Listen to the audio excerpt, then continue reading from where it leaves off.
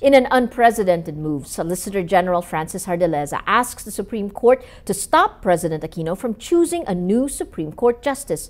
Jardeleza was earlier excluded by the Judicial and Bar Council, or JBC, in the short list of nominees to replace retired Justice Roberto Abad.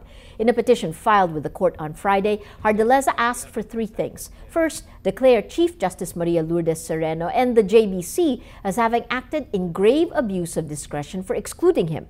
Second, direct the JBC to include him in the short list. And third, issue a restraining order stopping the president from appointing Abad's replacement. Jardeleza's petition is unprecedented. He's effectively asking the Supreme Court to censure the highest official of the land and to block the president from exercising his constitutional mandate.